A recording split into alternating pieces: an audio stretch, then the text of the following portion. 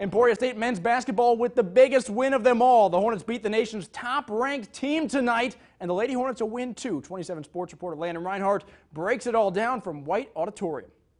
Well, it's hard to describe what just happened here in White Auditorium other than wow. I was happy with the women's basketball win, but the men's team took on #1 Northwest Missouri State, and they kept their winning streak going. Here's how that happened.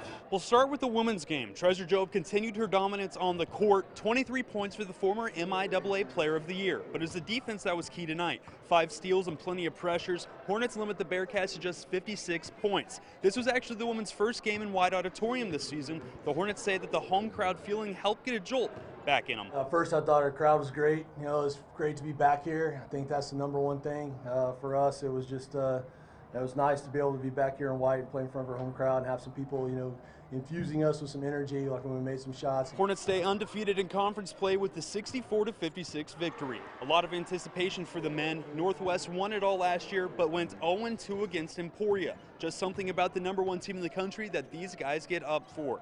The air was tense as neither team wanted to give an inch. Hornets would hit a shot and the Bearcats answer. At the half, it was locked up at 31. Owen Long led the way in scoring with 29 and some heat checks as Emporia started pulling away in the second half.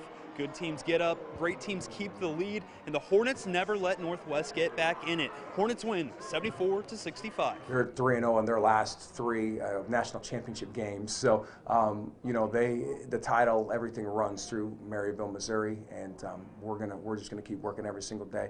We've recruited a roster to match up versus these guys. Them being the #1 team, it just also gives you that edge that everybody can just wake up and just get ready for. Both teams have a quick turnaround as they welcome Missouri Southern here on Monday. For now, working for you in Emporia, Landon Reinhardt, 27 Sports.